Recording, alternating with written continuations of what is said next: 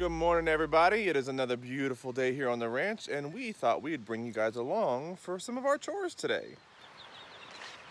Good morning, little chicks.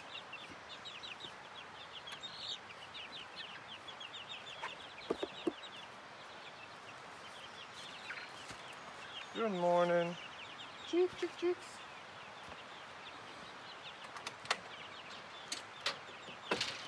ready to come out and start your day? Huh? Give you some stuff to get. Some scratch. Everybody's hiding. They are still highly suspicious. Very. Don't be suspicious. Don't be suspicious. Well, come out.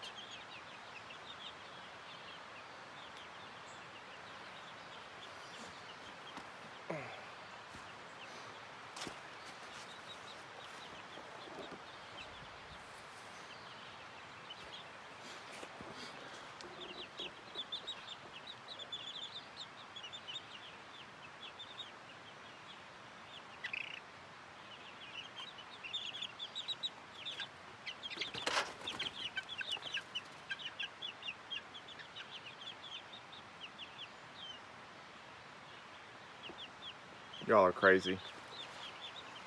All right, we'll check on you later. Well, as soon as I turn the camera off, they all come running out, so now they're out.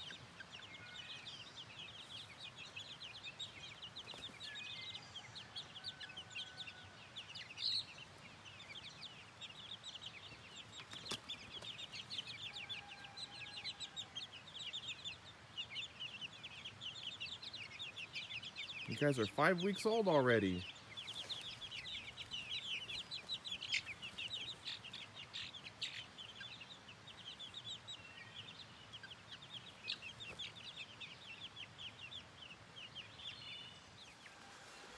All right, so now that the little ones are dealt with, they're gonna play for a while, and we'll go check on them later. It is time to get the big chickens out of the coop and fed, the turkeys, let them little T-birds out to run around, and we have to move goat fences, so see you in the pasture. Whew. All right, we got the chicken food, we got water for the waterers, because we don't have water lines up in the pasture, so we have to actually haul our water up, which makes for fun chores.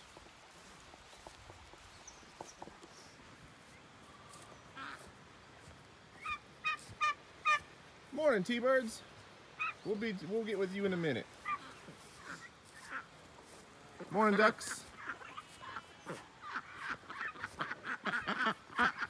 Yep. Always running your mouth.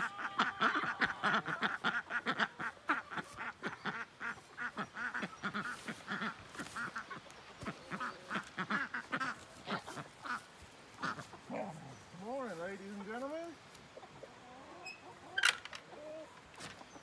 Good morning.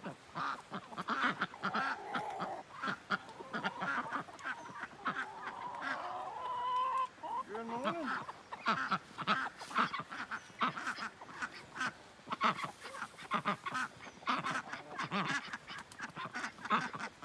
Here you go, Duck. Take your stuff.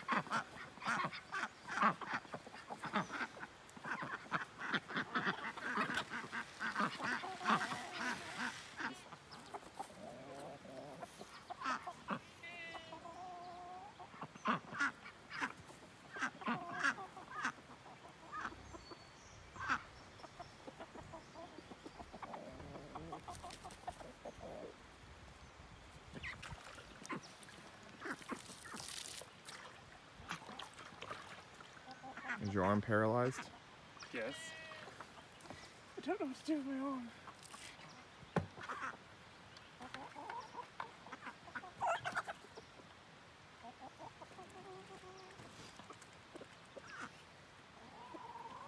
We have to have 2 waterers up here and a pail or a little pan, because the ducks like to just lay by these waterers and just splash it in their mouth all day long, and they waste all the water. So we have to have 10 gallons of water up here and a pan.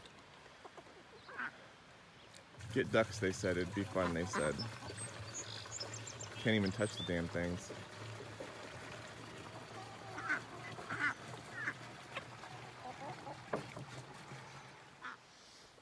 All right, so now let's step over this fence without falling. Let's go get these little T-birds out of here.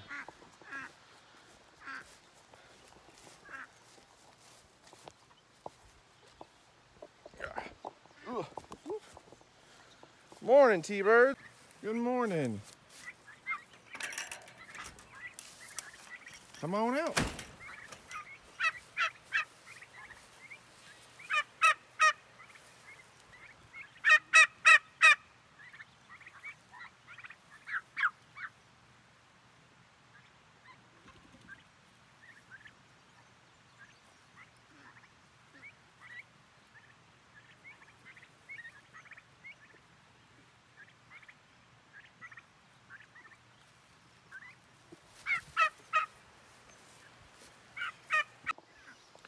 Keep telling these little T-birds to stop being so freaking cute because it's going to make harvest day very difficult.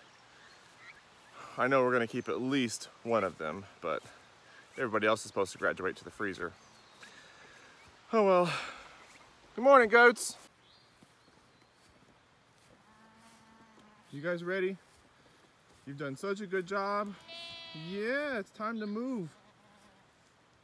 Yep, look at all the long grass on the other side of the fence. May not be greener, but it's longer.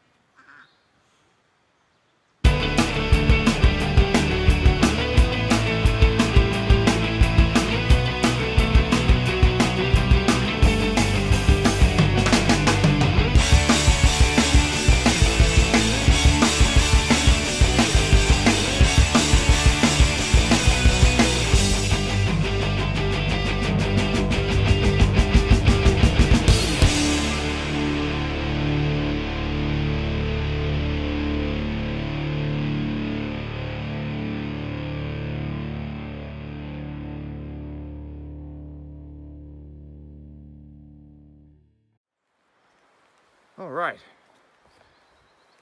fence line is moved, goats are happy, lots of new tall grass for them to nibble on.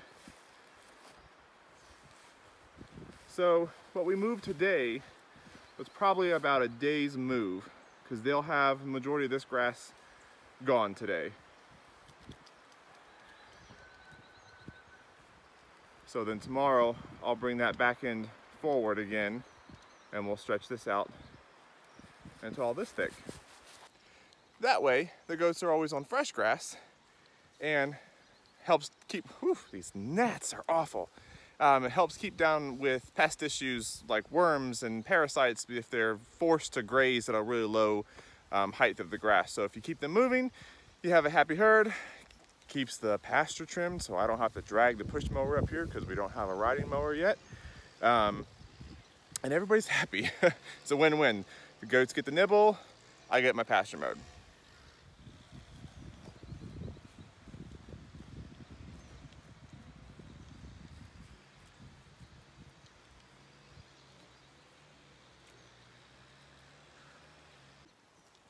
All right, so now let's get these goats some water because we had to empty that out and clean it. And then we're gonna go check on the boo-boos. Girls, good morning. How are we doing? Huh?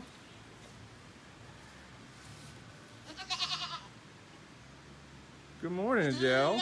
Hi, baby. Good morning. Hi. Morning, Dolly. I know. Is it time for breakfast? Huh?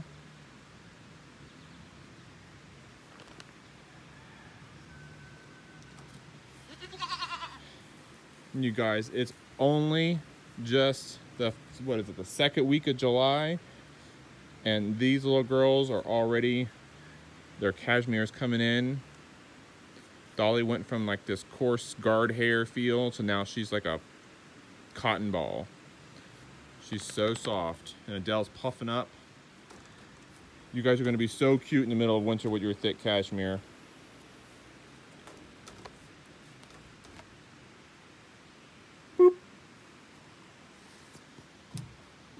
Oh, these two love bugs are getting some love. Good morning, Freya. Good morning, Reba.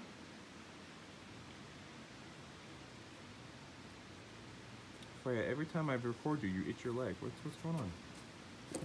Hello. Hi, pretty girl. Adele, Dolly, you can't nibble on the camera. It doesn't make for a nice clear shot, silly goats.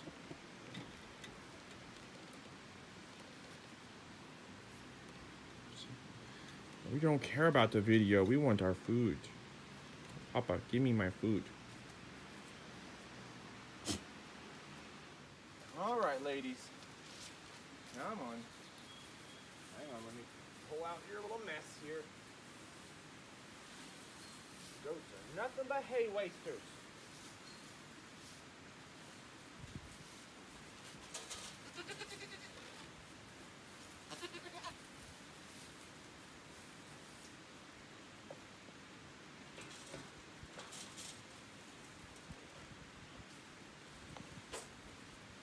I put a little bit everywhere because Reba's dominant and Adele is dominant, so they like to fight over who's going to get the best nibble. So there's food on both sides and a little bit in the bowl for any fighting.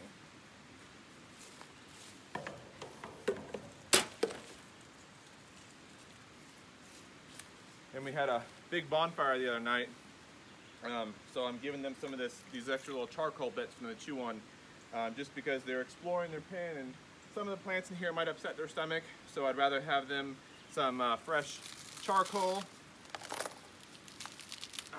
and it helps their digestive and it gives them some minerals.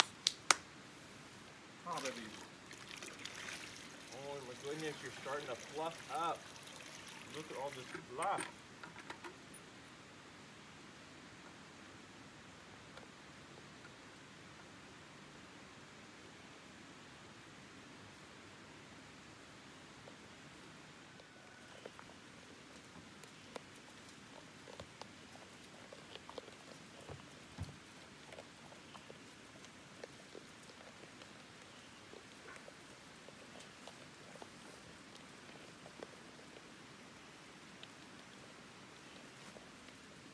Look at the fluffy. Look.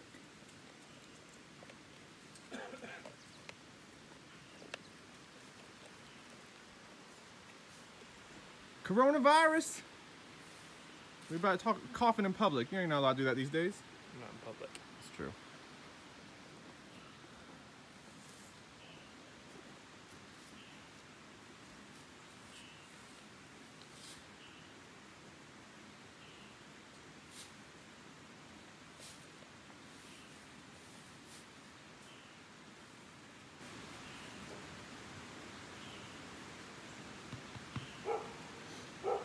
Solid.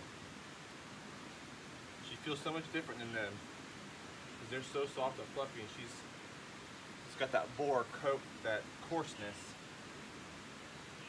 This is Rob's baby. It's my Freya. That's his love. She sheds. Mm-hmm. This means she needs extra love. Yeah. Where you been?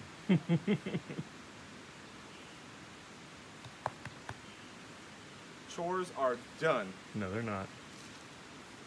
Oh, the pig. The pig. I always forget about Chunks.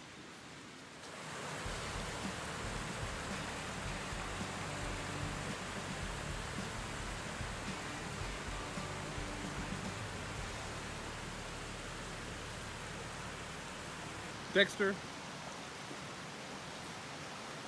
you're like a little gargoyle, just always hanging out.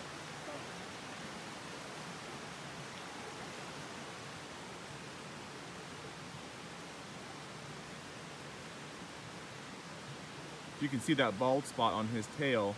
He got bit by a snake down here.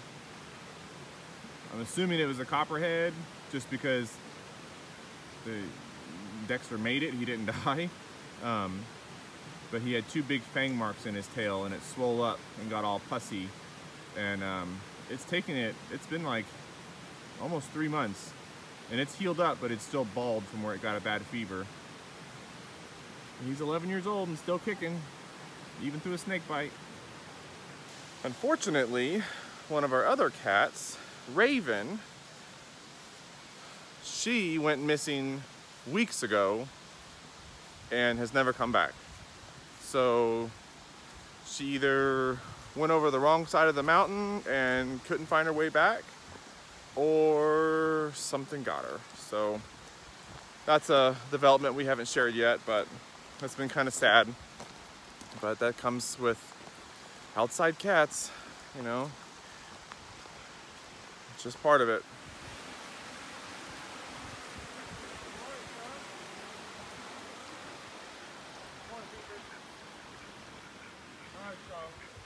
Hi, big girl. You ready for food? Huh?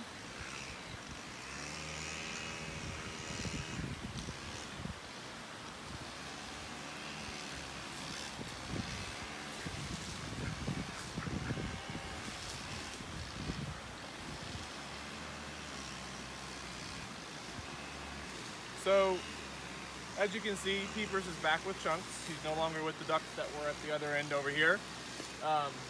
We ended up moving the ducks back up with the chickens like you saw, just because it was too difficult to deal with them. They really weren't doing what we were hoping they were going to do down there. So it was just easier to move them up there, and Peepers didn't really get along with them very well. So we put him back with his pig, and you can tell that Chunks has been doing some excavating for us and being a brat and tearing up her lovely little hut there that we made her. So we have to get her a new tarp because she can't have nothing nice. All right, everybody, thank you so much for joining us today for our chores. Tune in every week for new videos. And until next time, bye guys, love ya.